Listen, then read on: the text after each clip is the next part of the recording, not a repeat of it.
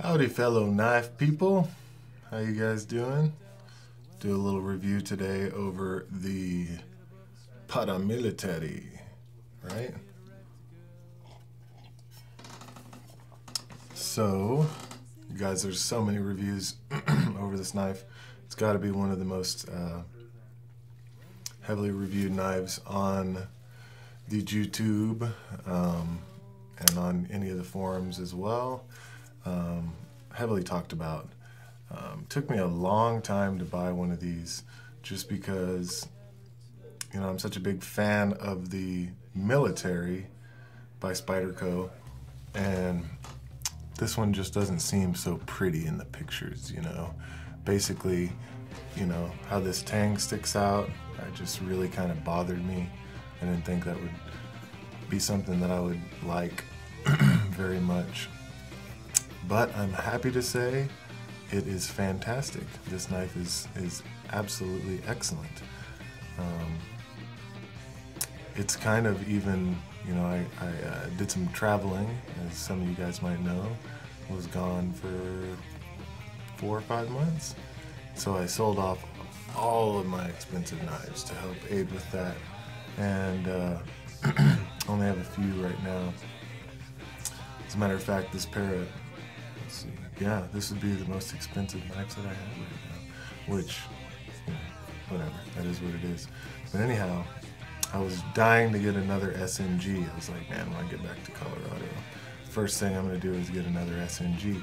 But got a pretty good deal on this, so I decided, you know, I like the regular military so much.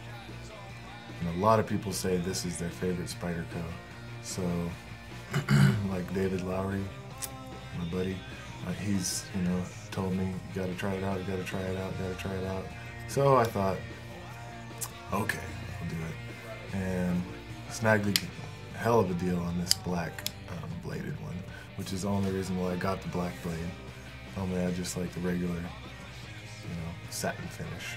So, but anyhow, I'm really pleased with this knife. I would say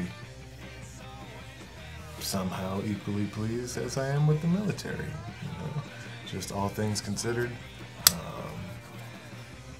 it's just a really, really great piece of work here. You know, in the hand, just the action that it has.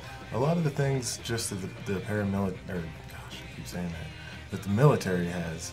You know, obviously go into the paramilitary.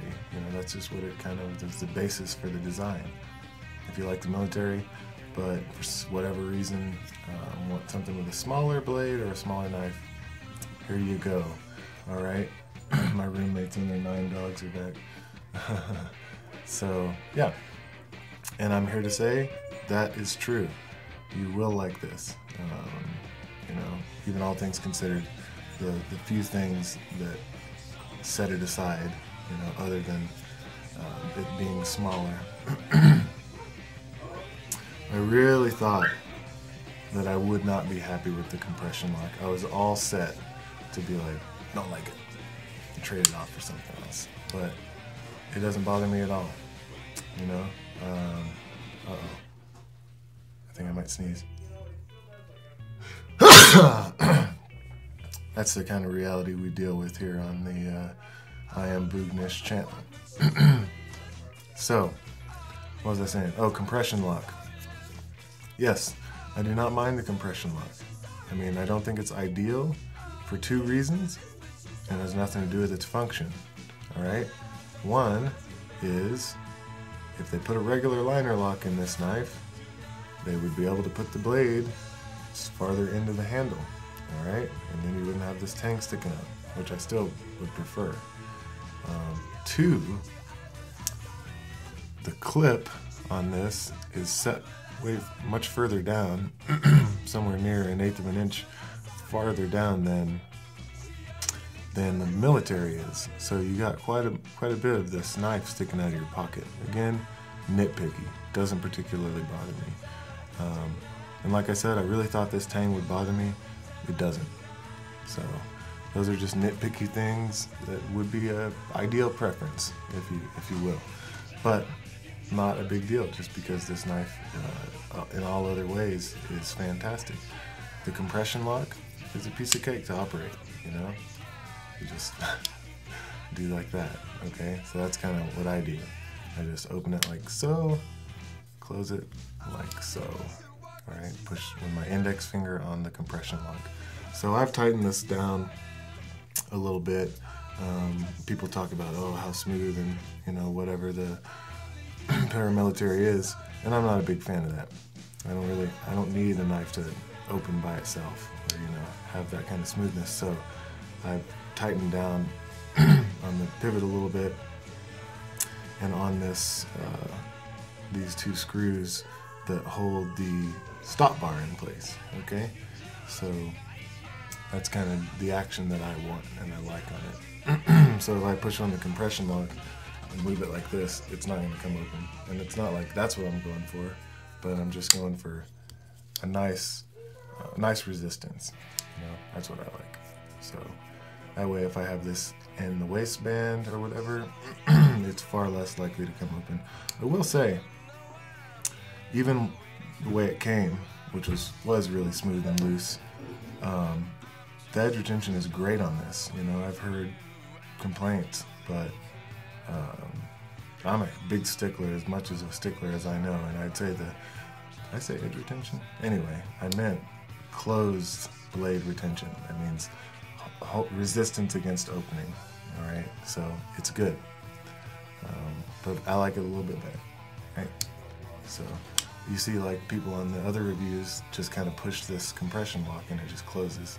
And mine, I mean, I really have to significantly move it in order to even get close to that. So, but I don't care. That's not how I roll. I just want to open it like that. I want to close it like that. That's all I need, all I want. And sometimes I'll do the Spidey drop, you know, just for shits and giggles. So, other things I can say about this knife: dual nested liners, of course. Nice and rigid, okay? Obviously, you hear people comment on Spyderco's G10, first rate, you know, absolutely perfect. Fit, finish, all those things, tolerances, ideal on this knife, all right? You couldn't ask for better. You just couldn't. And so that's what I have to say about that. The black coating on the blade is good. You know, this diamond light coating is phenomenal. I've definitely had Benchmades with it that I've used a lot more than this. I've only had this for about a week, and it's really resistant to scratching and stuff like that. Now, I was cutting some, I work at a rafting company, and I was cutting some zip ties the other day that people were using to temporarily hold like some lattice stuff against the table. And I did scrape it. I'm sure you can't see. Oh, you can see it. See that scrape there? That happened, and whatever. I couldn't care less. I bought this knife to use, not to put on a shelf somewhere. But, and you know, I assume that would be inherent with the black finish anyway, so not a big deal.